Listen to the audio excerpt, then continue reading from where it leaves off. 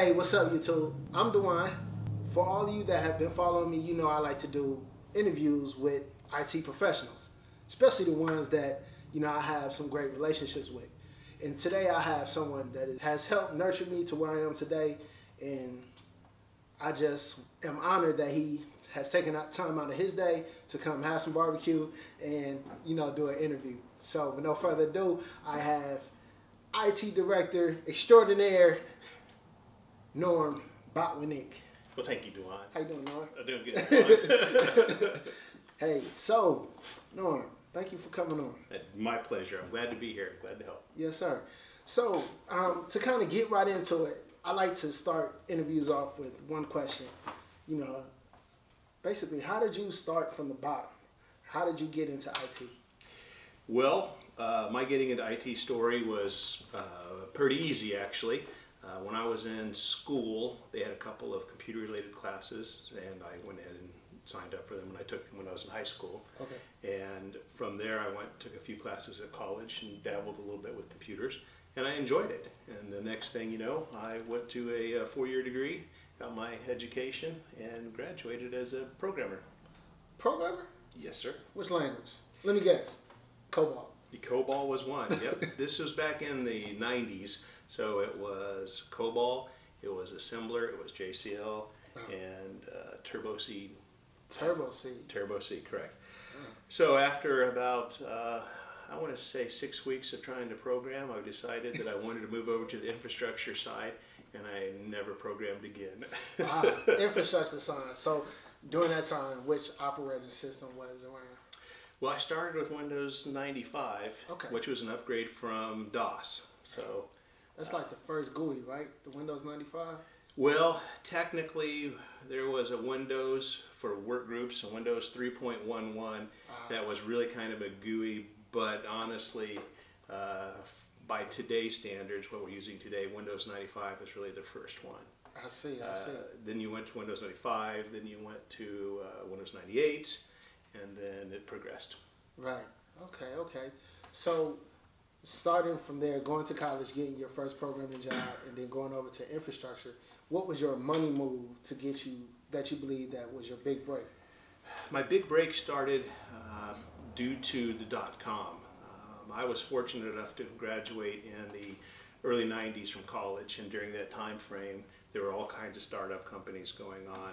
So I was able to get in with a company, learn some skills, within 18 months to 24 months, make my move from that company to another company.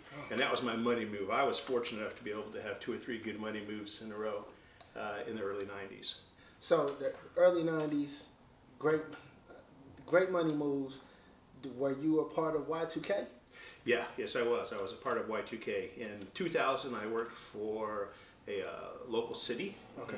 And while I was working there, Y2K was a huge deal. So right around 1999, January, we started planning for 2000 because we weren't sure what we were going to do.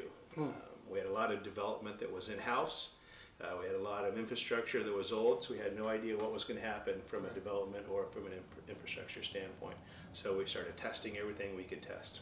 So did your IT department load up on water? Yes, we did, as a matter of fact. We had cases of water. I had cases of water at home and bags of chips. So I was fully stocked. That's cool. Did anything happen exciting? Absolutely nothing happened. But the thing is that we didn't know. Right. And we were better off making, you know, the preparations that we did. Right. And by doing so, we were able to take a look at our existing infrastructure in detail. We were able to take a look at our existing code base in detail. And we made improvements. So it was a good exercise to go through, although it would have been nice if it wasn't quite so accelerated. I know what you mean. So during that time, were you a manager? At that particular time, I was not a manager. At that time, I was the email guy. I made email work. I see. So at what point did you transition from, you know, the boots on the ground to being a manager? Well, I started as the help desk guy, and then I moved into essentially more of a administration role, being network and email and things like that. And then from there, I went to a team lead role. And from a team lead, I went to a manager, and then I went from a manager to a senior manager, and then from there I went to a director. I see. Yeah, a pretty good director too. Well, thank you, sir. I have to say. Thank you very much. So, Norm, seeing how you've been in IT a very long time. No, you know, I'm just joking. But no, seeing how you have seen many transitions within IT, where do you see it within 5 years?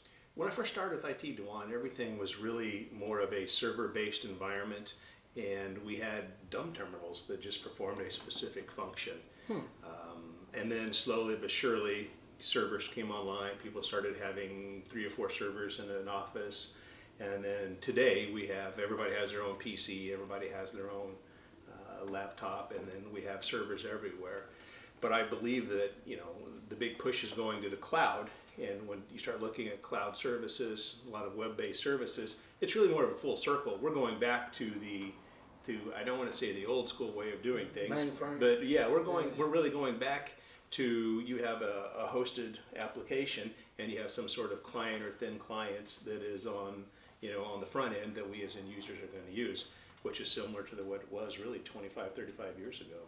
That's really interesting. So you being a manager, I know you would know kind of firsthand, is it really the cost savings that everyone speaks about? Well, that's a tough question because that's really situational. So you have to take a look at everything you've got going on.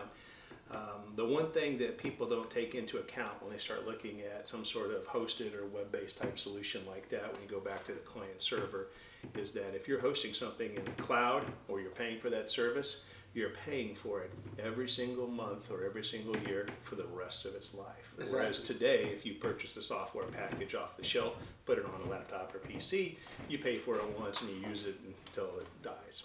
I know, and it seems that everything is going to that managed service type platform. You know, even apps that you put on your phone and laptop wants you to do a monthly subscription. Everything is subscription based. If you start looking at some of the applications out there for even design work, they're going to a subscription based, which would be either yearly or monthly paid subscriptions. And I believe that's the business model for most of the larger software companies now. Yeah, I guess it's good for them, but at the same time for me that I'm used to owning an application. True. But I want you to take a look at this from the perspective of a large company. Right. If I put this on a CD, you're going to install it, you're going to give it to potentially 4 or 5 of your friends, and then now we've got 1 copy, and then we've got 5 additional or 6 additional copies that company is no longer making revenue on. True. Now, if I put it online as a hosted services, if you're using my application, I have a perpetual revenue stream. True. So it's not going to be just you and all of the people that would normally have that CD. It's you and them, and it's every single month for the rest of your usage of this application. So from a big business perspective, you know, it makes sense. I mean, this is a money maker for large organizations that develop applications. And I can see that. So you have these large organizations that are now making money. Now let's talk job-wise with that. So if infrastructures on the small, medium size are going to the cloud, even large size businesses are now going to the cloud, offloading applications, what happens to the manning for your IT departments? Well, when we start talking about the cloud, we need to make sure we're talking about an external cloud, which is what I think you're referring to, right. But you also have an internal cloud as well. Private cloud. So you can internalize that within your own corporation or your own company. You can set up your own cloud. That way, if somebody needs server or needs space, it can be click, click, click. It's provisioned and it's available for use. Right. So, and you're talking about specifically external clouds. Right. Well, what that will do is reduce your dependency upon IT and IT professionals locally, because now that's going to be hosted remotely, and it's going to be maintained remotely. It's going to be backed up remotely, and chances are they probably have some sort of help desk or some sort of wiki of some sort to help you with support on that. So depending on the situation, it may be a cost savings. As far as how many employees you have on staff? From an IT perspective, yes. Right. So is that a good thing? Would that create new jobs on the cloud side, you think? Yes. Yes. I believe that cloud is probably one of the biggest moving industries right now from an IT perspective. A lot of stuff is moving to the cloud. There's a lot of cloud services that are being offered. You know, there are Microsoft has got the Office 365 that's available today, cloud service. Take a look at Google's offerings. They do a lot of cloud services and hosted services. This kind of sets us up for a nice transition.